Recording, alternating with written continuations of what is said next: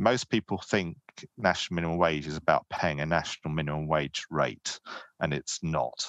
It's about recording accurate time work and making sure it's paid following any deductions or other items which may be considered for the benefit of the employer.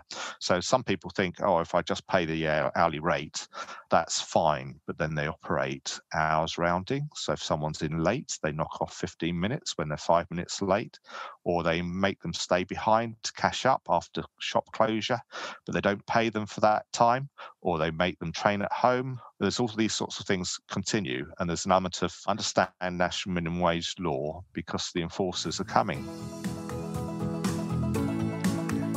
Welcome to the Payroll Podcast with your host, Nick Day. Find out what it takes to truly discover what it takes to elevate your career within payroll as we meet with the industry leaders who are shaping the industry for tomorrow.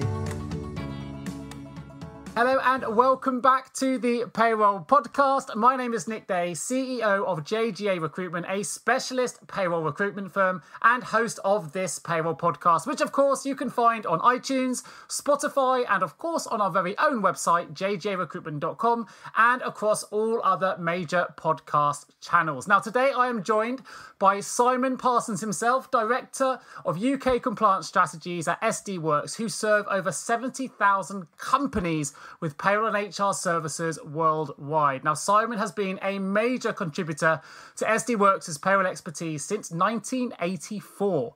Besides being influential in the development of SD Worx's payroll services, he's also a major presence on a number of HMRC consultative groups and committees. We're going to find out more about that during the course of this podcast. Simon is also a fellow of the Chartered Institute of Payroll Professionals and one of the original Masters of Science in Payroll Management. You may be wondering what that is. Don't worry, we're going to be asking that question in just a moment. Simon is also a regular author and speaker on subjects related to award and payroll. He's chair of IRENE, the Electronic Exchange with Government User Network, and honorary chair of the BSc, the Chartered Institute of IT Payroll Specialist Group. He's also launched his own website called payadvice.uk. It's a site I know very well because it basically includes all the breaking news, expertise and guidance related to payroll. And I am often visiting that site myself to include his articles in our very own JGA weekly payroll newsletter. If you haven't subscribed to that, either check out Simon's website, which I'll include in the episode notes, or our very own. Now, Simon has been named in the Reward Hall of Fame list since their inception in 2009 and has won a number of awards for his payroll services. And we're going to find out a lot more about his career during the course of this podcast. So sit back, relax, and welcome Simon Parsons to the show. How are you feeling? Yeah, very good. Thanks, Nick. And it's very welcome there. It seems strange, doesn't it? You think I'm still young. How can I have that sort of pedigree? Absolutely right. You're definitely still young. I've known you for, it's nearly 2 decades now. So I must be young as well alongside you, which is great. I mentioned in my intro that you, of course, were part of the original cohort of the Master of Science in Payroll Management. I know when I mention that, there'll be many, many people in payroll who won't be familiar with what that is necessarily. So I'd like just to start with a simple question, really, which is what is your background and how did you become involved in the payroll developer industry? Yes, my background is IT, but I could go back further, Nick, because my parents were conscripted into the army during the Second World War, and my father was a crack shot with a gun. He could get any target, volunteered, wanted to join the RAF and fly, but he was blind from birth. So got positioned into the Army Pay Corps. That's where he met my mother. And so you could say a genetic payroll is in my genes sort of thing. So both of them met. My father became a chartered secretary. My mother was an accountant, but in the Army Pay Corps. So I left school, joined what was Sun Alliance in their IT department, but about 4.5 years in, then was recruited by Centrefile in London. So I went and commuted to Cannon Street Station, just near the Bank of England, where the Centrefile office was, and started my career, you could say, in payroll IT development, writing new payroll software solution back in 1984. Amazing. So tell us a little bit about the Master of Science in Payroll Management. What was that all about? So, yes, a number of years working at Centrefile, I asked them if I could actually probably follow in my father's footsteps and study for the Chartered Institute Secretaries to kind of deal with business law and accountancy. And they said no. But there's this organisation, what was known as the British Payroll Association at that time, or BPMA. They're running a course at the University of Westminster, fast course diploma. Would you like to do that? And I said yes. So I actually joined that, but they cancelled it because I think there were too few take-ups of students. So I then did the 2-year correspondence diploma. And then it was announced at one of the annual conferences of what then was, I think, still the BPMA. It might have started to become the IPP, that they were running a Master of Science. And so along with 5 other colleagues from Centrefile, we enrolled. So as part of that first cohort of joining the Master of Science, which is a joint enterprise between the University of Westminster then and what is now the CIPP, took a couple of years to undertake that course and graduated with merit and carried the initials. It's strange actually going to university, especially as an older student, because they treat you like you're a kid. You know nothing because you're not qualified in anything, even though you may have the diploma in payroll management. They treat you like you know nothing. And then the day you graduate, you're treated like you're an expert. So it's really strange. Well, I'd like to think it's moved on a little bit since then. You've obviously seen, as you said, when I first came into the industry, I think it was the IPBM, but you've obviously seen it change many times. We obviously, for those new to the industry listening to this now, they'll be more familiar with the CIPP acronym. But of course, you mentioned there, you initially joined Centrefile in 1984. And not everyone listening to this will be familiar with Centrefile. It's a business that I knew well when I first came into recruitment, as I said, nearly 20 years ago. When you joined in 84, you left for a couple of years and joined again in 89, and then again rejoined Centrefile when the owners Ceridian rejoined Centrefile in 97, who of course are now owned by SD Worx, which is obviously who you are employed by now. You've also won a CIPP Person of the Year in 2006, the Payroll Alliance Award for advancing the payroll profession in 2010, and of course what I would say is the highly coveted Strathern Lifetime Achievement Award in 2012. So you've had some journey, and it's been an exceptional payroll career, if I may say so myself. What I would like to ask then is, what have you really learned during this time, and what is it you love so much about payroll that's led you to launching your own website, and actually, for those that aren't familiar, giving so much back to those that need support very much on a pro bono basis. And you only do that really if you've got a real passion for the subject. So tell us a little bit about your passion and your journey.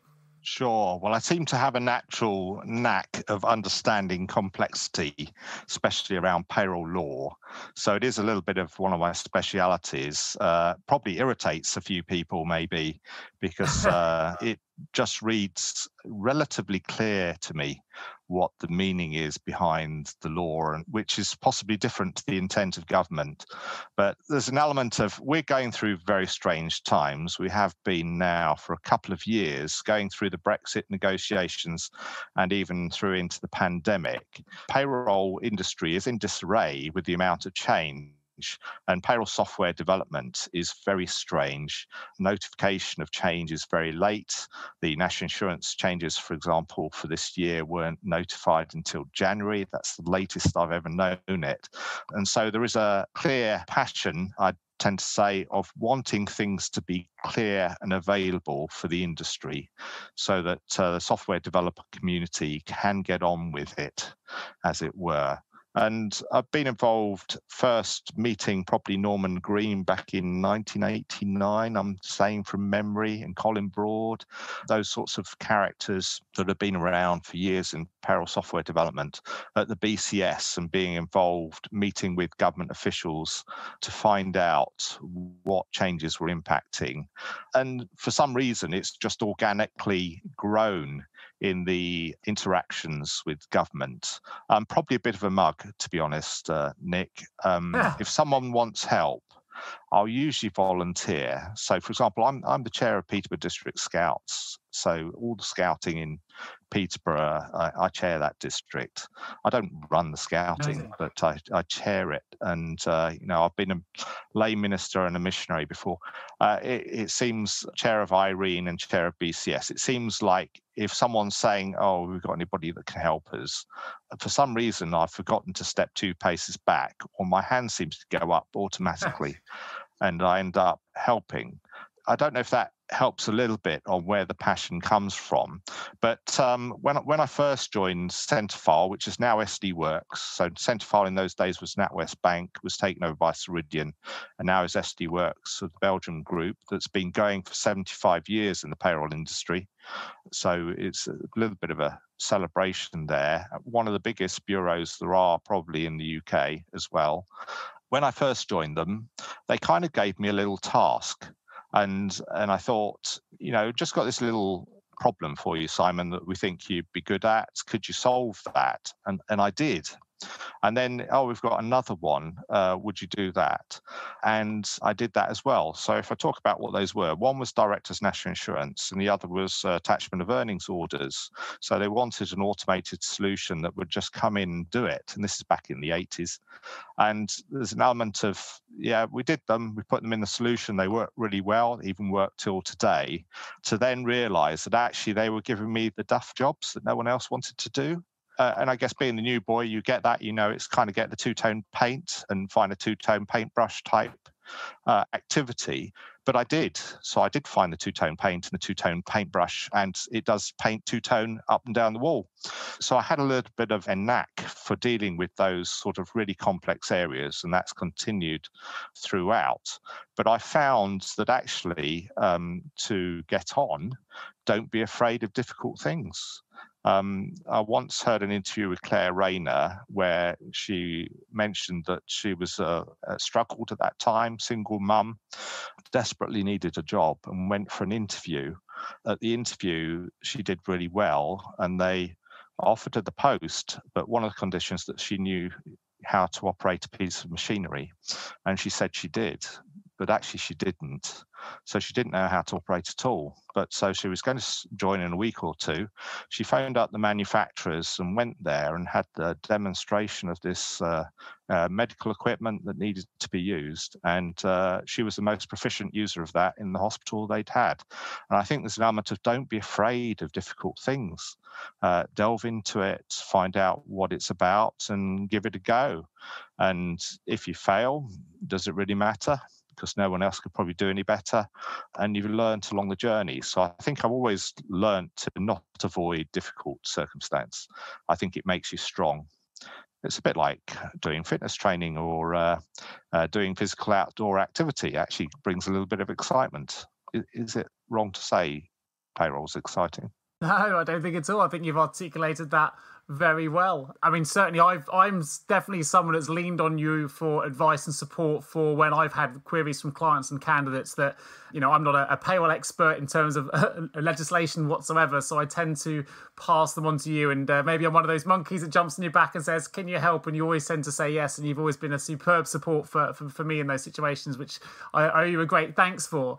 But I think it's also a great quality that you're out there trying to help others. And I think that shows through your career as well. And with the awards that you've won. You mentioned that you've also been chair for the BSc Payroll Specialist Group for a number of years. I understand you were recently re-elected by the members again, so congratulations there. And you're also chair of Irene. So I just wonder if you could tell the listeners, a little bit more about what the BSc Payroll Specialist Group is and Irene as well, who they represent and what they actually do. Yeah, so the BCS, the initial stand for British Computer Society, but they tend not to use that long-term name. They call it the BCS, the Chartered Institute of IT. So it has a royal charter and it's there to represent all software developers in the United Kingdom. But it is a worldwide organisation as well. So it has members throughout the world. But it has a payroll specialist group, and that payroll specialist group is formation of software developers who meet together with government probably about 3 or 4 times a year normally. It's been very difficult through 2020 to meet, but it's been very difficult to get anything out of the government that's solid. They represent the software industry in promoting standardization, understanding of complex solutions and implementation so that we're ready. Now, this year is very strange because we don't actually know what changes are happening in April 2021. So we'll have to see how things go. IRENE used to stand for the Inland Revenue Electronic Exchange Network, but a group of people that were dealing with electronic exchange with governments, formerly known as EDI, or these days we might call it RTI or XML, but the precursor to RTI, met at Aston Villa Football Club. And there were a number of interactions between large employers who were interacting with government electronically that Joan Woods of HMRC suggested, or Inland Revenue in those days, suggested that we form our own user network.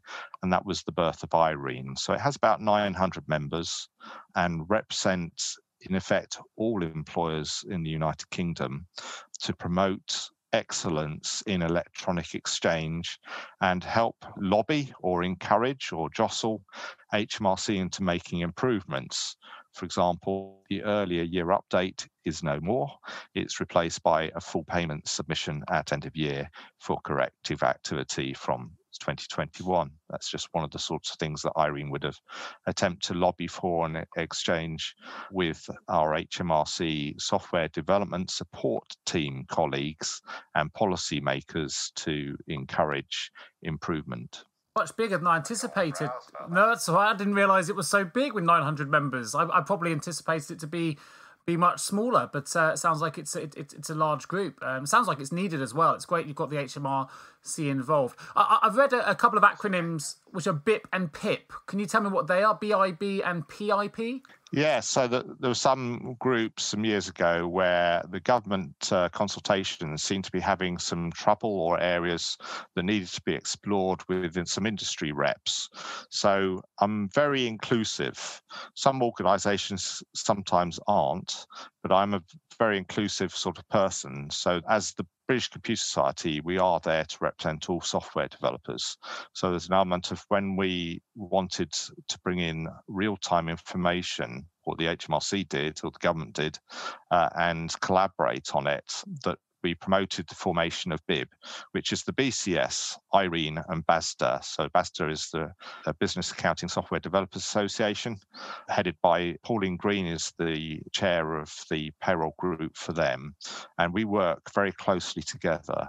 And the intention is to work together with government. So HMRC have a BIB group, BAYS have a BIB group, and it tends to be same, about 8 to 10 software developer representatives that are representing the industry as opposed to themselves. It's important that they represent all developers rather than just their own personal interests, although there'll be an element of a bias there, but it's important that they represent the industry.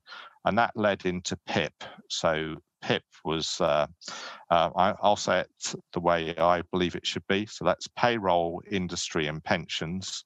The pensions will say it's pensions, industry and payroll, but don't really mind what they say. It's payroll, industry and pensions. And that's a group that actually initially met with Steve Webb in the DWP offices at Caxton House to explain to him why pension AE would not work.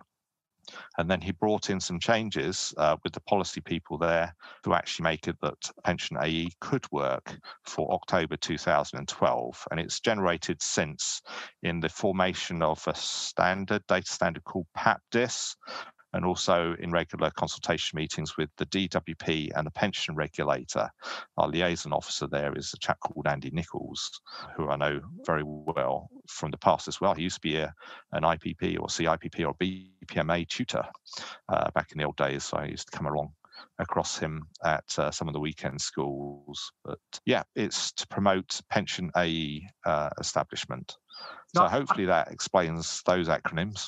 It does. I think it's great because, you know, I've been in this industry for an awful long time. I'm not, as I say, a payroll processing professional, but it's amazing to see there's so much going on out of my eye shot, if you like. I wasn't familiar with these kind of organisations or groups or people coming together for the betterment of the payroll industry, which is fantastic.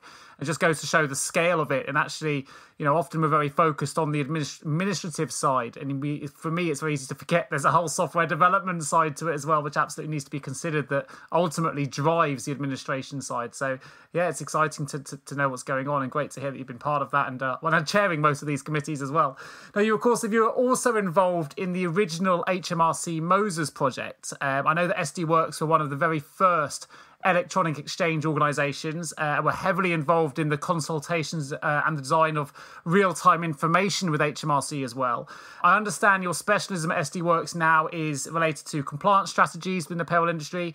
So where do you think the big risk challenges are now for UK PLC? And also, maybe, if you could just explain to the listeners a little bit more about what that original HMRC Moses project was, and perhaps also your involvement in the original design of real-time information. So there's 3 questions there, Simon. If we can dissect those one by one, that would be great. The Moses project was instigated about 1998, which was in effect the birth of electronic data interchange. So that's the exchange of tax codes between HMRC and employers electronically, and also the submission of P45, P46, pensions data and works number updates, which is the precursor to the introduction of RTI. So SD Worx, as it was named at that point, something else, but SD Worx implemented EDI back in 1999, had to go to some unusual measures, in effect, squeeze the project in under the table, take a few shortcuts in getting approvals and sneaky development. But we delivered RTI for end-of-year reporting in 1999. There will be other organisations that would have come on just before us. I'm not going to name them. Some of the competitors maybe, but we're one of the first, and reported at that point 2.6 million P14 data items electronically. It took a little bit of time to do that. The service improved over the years. That then led into RTI introduction in 2012, and so HMRC sort of came to us. In fact, we met with David Gauke, the former Treasury Minister. We met with him before the Conservative government came into power. In fact, the coalition government came into power with the concept of this dynamic tax calculations by banks, and kind of resisted that heavily, thinking what a disaster that would be. But around came the birth of RTI. And so it was an element of thinking, okay, let's see what your dreams are, government, HMRC, and where you want to go. And let's see where the industry is and how can we reach there.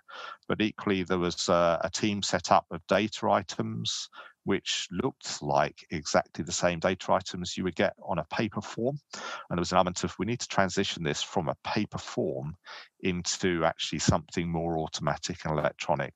So we were heavily involved in meetings with HMRC in London quite often, BCS offices and HMRC offices, to come up with a better design. I'm not sure we necessarily got to heaven position, but we got a long way from what could have been hell. And I think we ended up to something that actually could work, although it's still a little problematical at times. So following on then from the hell analogy, if you like, obviously your specialism now is compliance strategies within payroll. So where do you think the big risk challenges are now going forward, especially bearing in mind everything we've recently been through?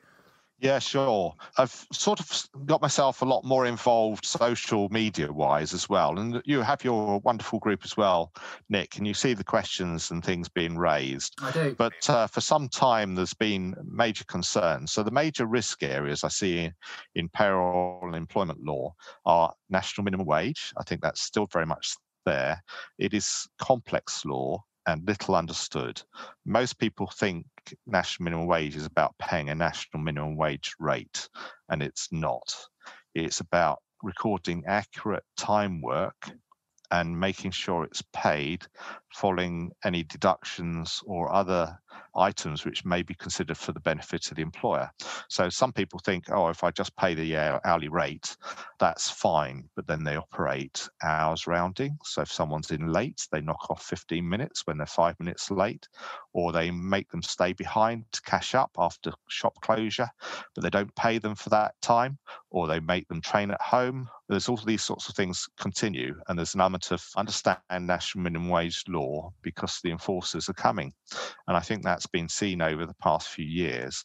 And with the pandemic, I think we may have dropped it a little bit and not realised that actually when things start to get back to normality, it could prove to be a major risk area because NMW activity is coming into play. The other area is the Taylor Review on employment rights and employment law. And it's fairly evident that even though the Working Time Directive came in many years ago, that holiday pay practices are wrong. So quite a lot of employers are not actually paying the amounts due. In fact, the Keep Britain Paid reports from 2019 identified that 1.8 million employees are not receiving their holiday pay entitlements that they're due under the Working Time Directive and the Employment Rights Act. And I think from lots of discussions, there is lots of confusion on those sorts of practices, and an area where this new single enforcer is going to be appointed by Business, Enterprise and Industrial Strategy, the Department for, to come into play. Will that be HMRC, as with NMW? Don't know. It doesn't necessarily have to be, but the new enforcer will enforce holiday pay and national minimum wage law. The challenge with holiday pay is at the moment, if it's wrong, an employee has to take you to court. When the enforcer comes in, the enforcer will make you pay it. So it's not a one-by-one case. The other area, I guess, that's coming up is off-payroll workers for April 2021. So those that are currently working as contractors that are actually seen pretty much to be doing the job of an employee will be considered that they need to have tax and NI deducted off their invoice amounts, minus any VAT and expenses they may apply to the invoice. And that hits larger private sector employers from April 2021. Are we prepared? And I think many will not be, and they're not really readying in time. Or many employers don't actually know those people exist in their business because they've nothing to do with HR necessarily or the payroll department. So it's an element of a major change for April 2021. And we've got too much disturbance already with Brexit and pandemic. So it's start to prepare.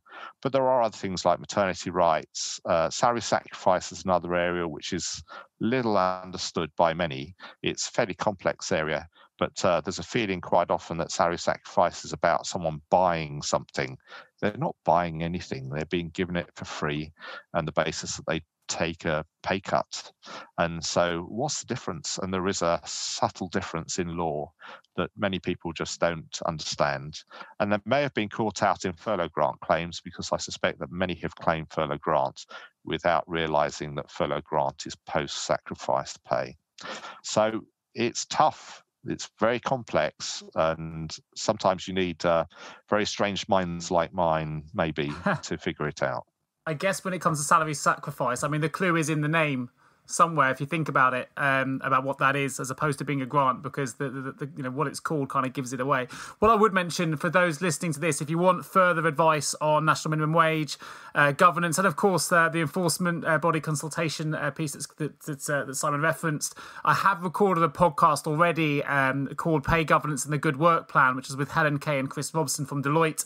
It was recorded back in February, and of course, as we've seen over recent months, legislation moves very quickly, but you may still find some very useful information in that podcast, and I will try and update some of that information ready for 2021 as well. But absolutely right, Simon, some interesting elements you've referenced there, and IR35 in particular, one that's very relevant for me as a recruiter, because of course we deal with contractors, so it's legislation that actually crosses over into my realm, and we've got to make sure we're also very much up to speed. So absolutely agree with those points you raised, and it's great as well to just to re-reference the importance of payroll and why, we need to raise the profile, because it is incredibly complex. It's not being made any simpler necessarily with the amount of changes that we're going to be experiencing going forward. And I think it's really good to bring that to the fore.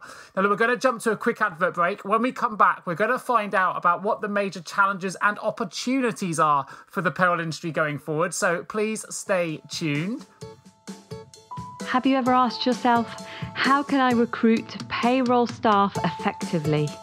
Please don't give up on your recruitment project just yet. Here at JGA Payroll Recruitment, we appreciate the difficulties associated with attracting, recruiting and retaining top payroll talent. We also understand just how costly a poor payroll hire can be.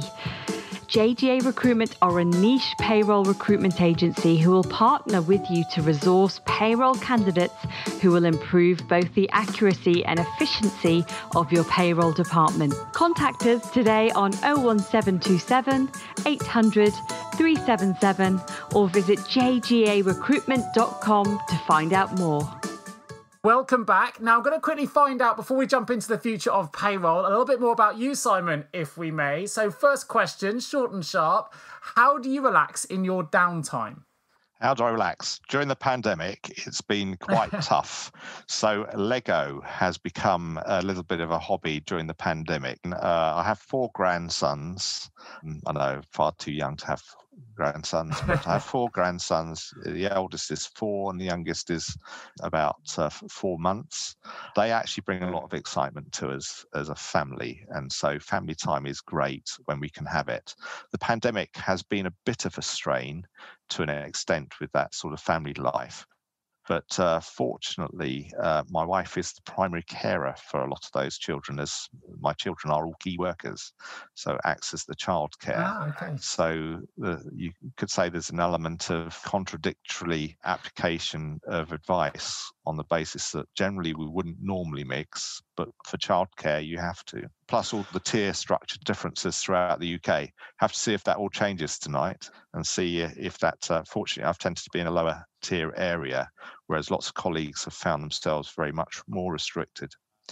Relaxation-wise, tends to be a little bit of sport. So I actually went to a first football fixture last week. I saw Posh, or Peterborough United, as some may know it, beat West Ham United. Am I allowed to say that to people? But they were the under-21 team in the cup match. So that was great to be in a crowd of 2,000, socially distanced, first football game for some time. Fortunately, or unfortunately, my son works for the Posh as a fan appreciation officer. So at times he's a student teacher. So a little bit of connection with the football. Are they my team? No. Barnsley Town are my team. There you go. Well, I'm an avid Spurs fan, and this will be published. By the time this is published, the result will be known. But we've got Liverpool this evening in the title decider, I would call it. Not that we've won anything for many, many years, but the year does end in a 1 next year. So if you're a Spurs fan, we're automatically optimistic. I'll tell you what, this wasn't a question I was going to ask you, but I'd love to get your take on this as a payroll profession. You mentioned then your children are all key workers, so obviously applause where necessary for those individuals who are putting themselves at risk to support others. I have seen a lot of quotes. I think it was Carsten Stair mentioned, there was champion payroll as that sort of fourth emergency service, and not to belittle any of the key workers that are putting their lives at risk to support others. But how have you viewed the payroll industry during this pandemic in the efforts they've had to go to, often in isolation, to work very long hours to keep those furlough employees paid, and of course the non-furlough employees paid as well, handling new legislation almost daily?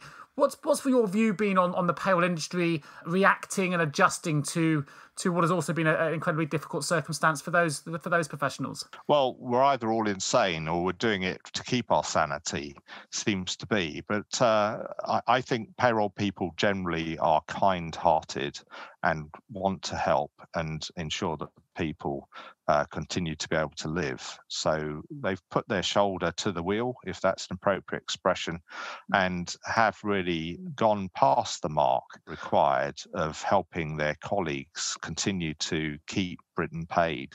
And keeping Britain paid is really important for life, the economy, family, etc. Otherwise, there'd be significant social problems, of which some are developing, because there is still loneliness and aspects.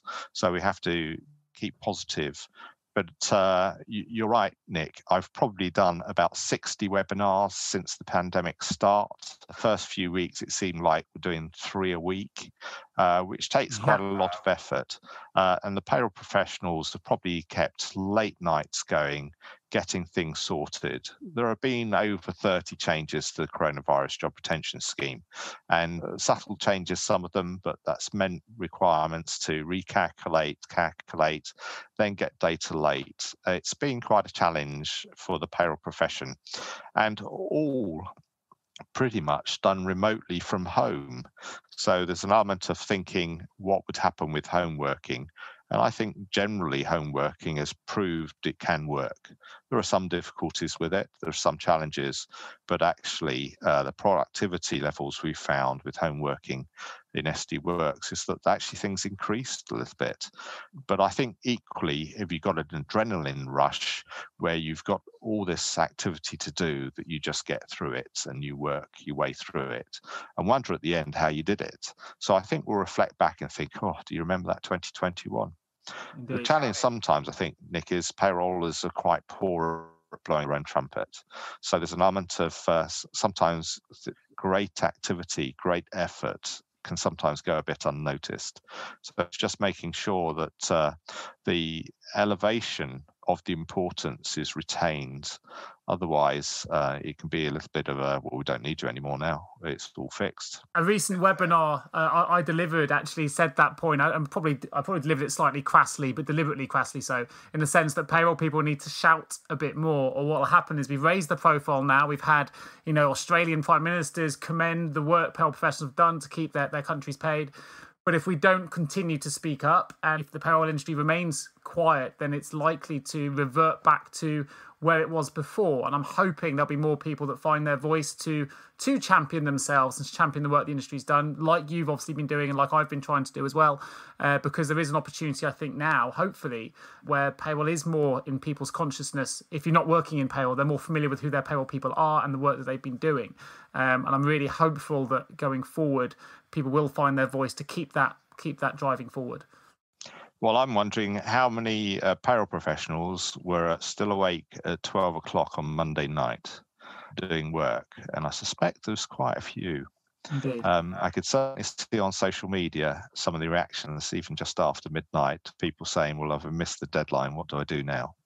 Well, luckily, they've always got you on hand, Simon, even at that time. And we've established that in a group that there's a few of us that are quite nocturnal, and you're definitely one of those, as we've established. I think there was a message I put out recently that just said, who else is still awake? And it was about 1:45.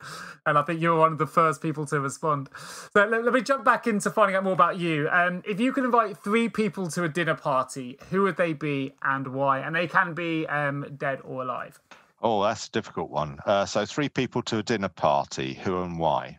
Well, I'll pay tribute possibly to someone. So he unfortunately passed away in May, but I'd like to have Norman Green back again and have just to interact again with him.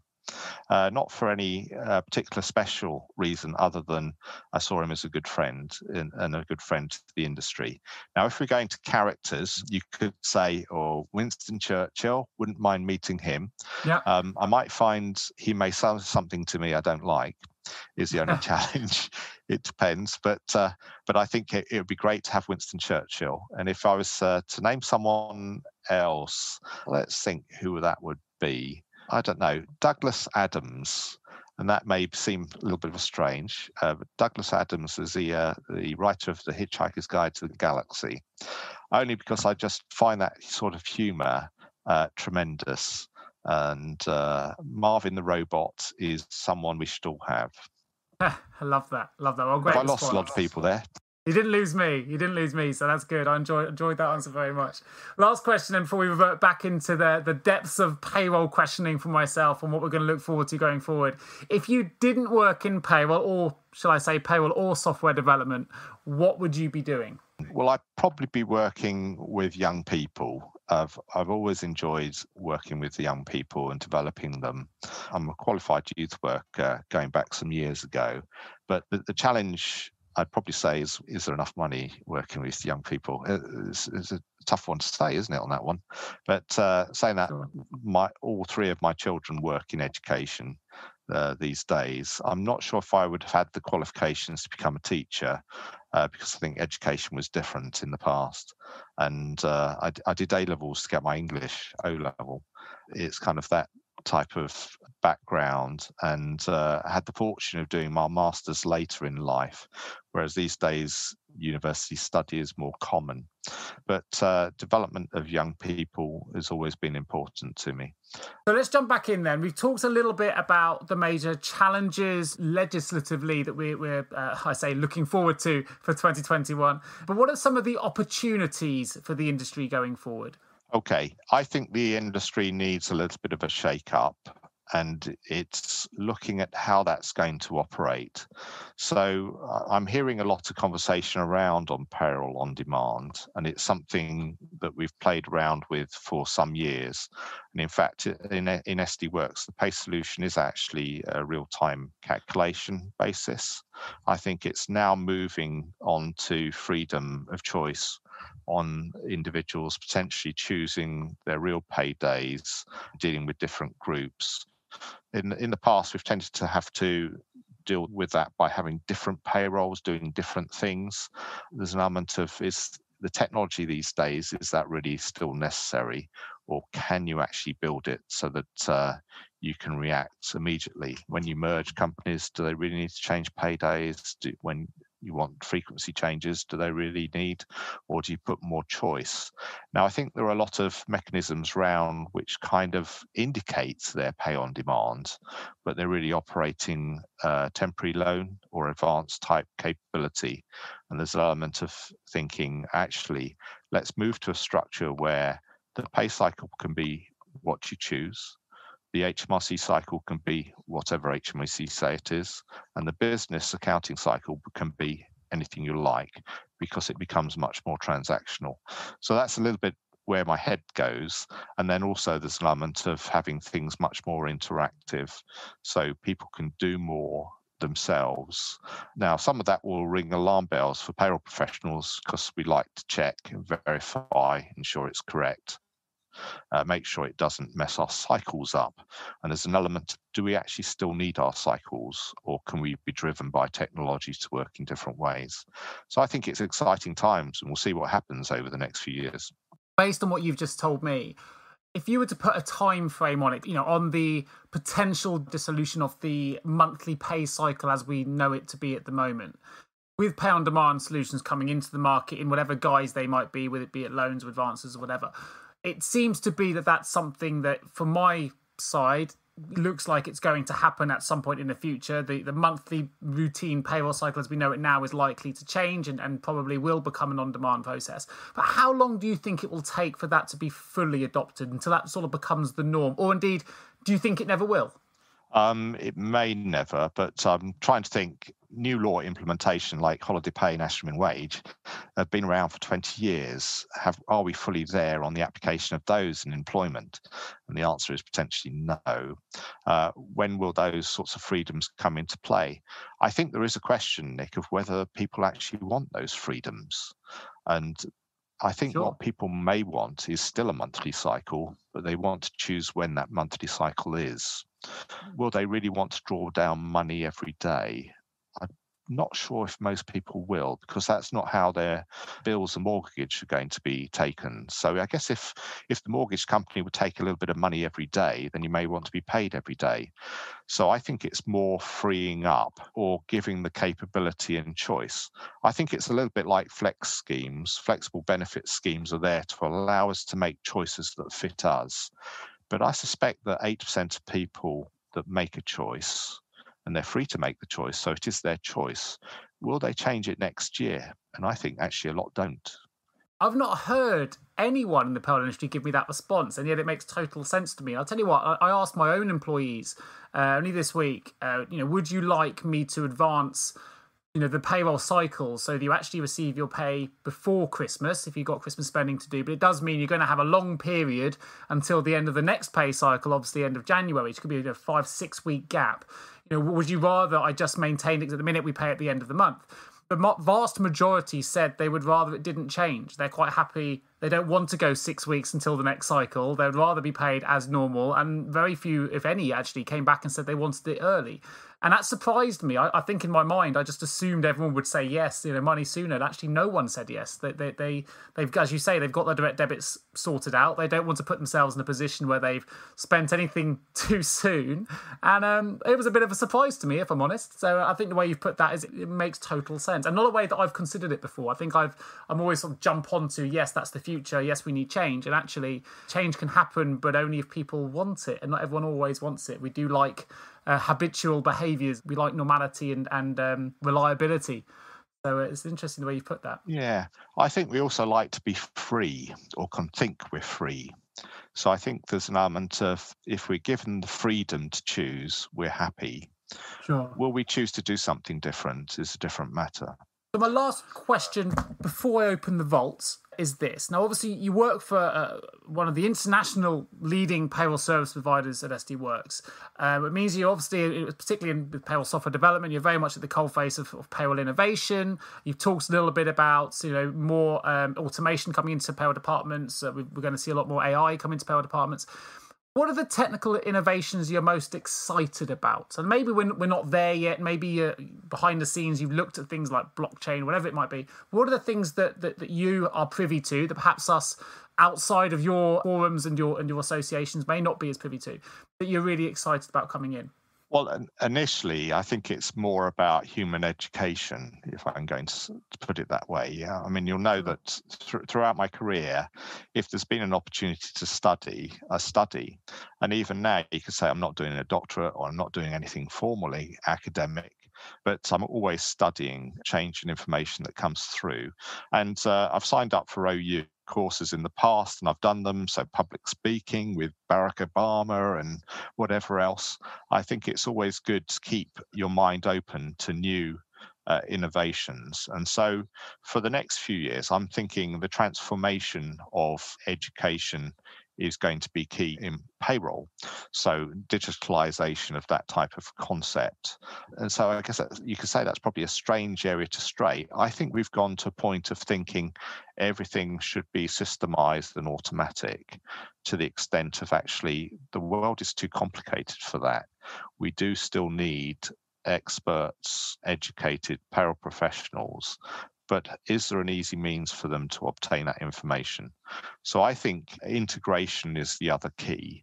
So things tend to be in isolated chunks. So now there's an element of thinking, let's bring everything into one, so that actually I can do any activity anywhere.